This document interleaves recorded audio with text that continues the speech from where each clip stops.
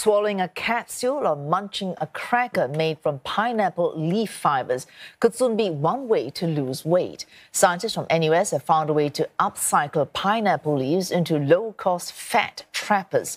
Besides the health benefits, this could also help increase the profits of pineapple farmers while reducing agricultural wastage. On this, we are joined by Associate Professor Dong Hai Min from the Department of Mechanical Engineering at NUS and Associate Professor Phan Ton Thang from the Department of Surgery at NUS Yong Lu Lin School of Medicine. I will ask you this, Professor Dong, first. What's the inspiration behind this invention? Yes. Why pineapple leaves? My inspiration is to solve environmental problems and to help the farmer to get the better income. So the pineapple fiber I choose because it's abundant, also it's cheap, and also it's safe for the human use. All right. That's for the benefit of farmers, but for the benefit of people who want to lose weight. And I'll quote you here: one capsule of these leaves can help absorb the saturated fats from one entire hamburger. How does this work? So we're looking at a great deal of weight loss should these leaves actually be ingested as capsules. Now, there is some functional rubs on the pineapple fiber. So they're going to absorb a lot of the fats from the burgers. So every burger, they got about 25 grams of the fat. And the 1 gram of the capsule, they can absorb 45 grams of the fat. They stick well on the capsule. All right, Professor Phan, let's bring you into here and pick up from what Professor Dong has just said.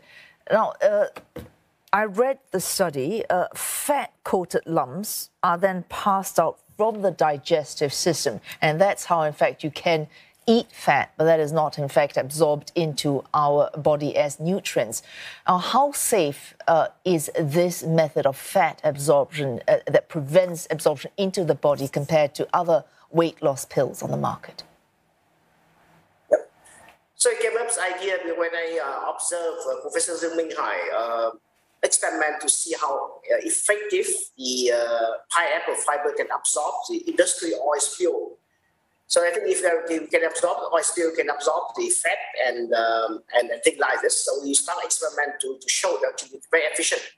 And in terms of safety, this pineapple fiber is very, very safety. So we done in vitro experiment to show it's no toxic to cells.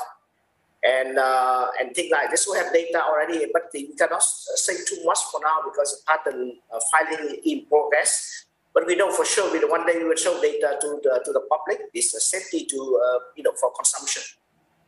Oh, speaking of safety, I take it these fat lumps, this coagulated fat, is then passed out as waste.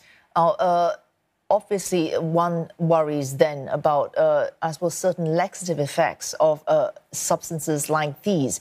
You talk about safety. What can be put in place so that people do not abuse, I suppose, the effects of these pineapple leaf fibres? I think one day we should have some recommendation for a consumer how to use this.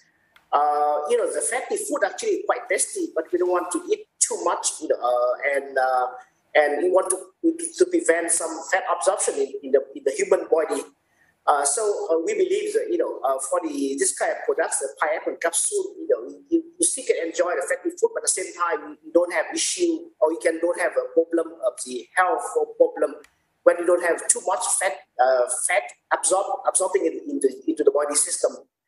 Because this one can capture the fat very efficiently, as you can see, and it can pass through the digestive system, so we don't go to the body, or less go to the body system. Thank you, Beth. That was both. That was Associate Professors Dong Hai Min and Phan Ton Thong from NUS Yong Lin School of Medicine.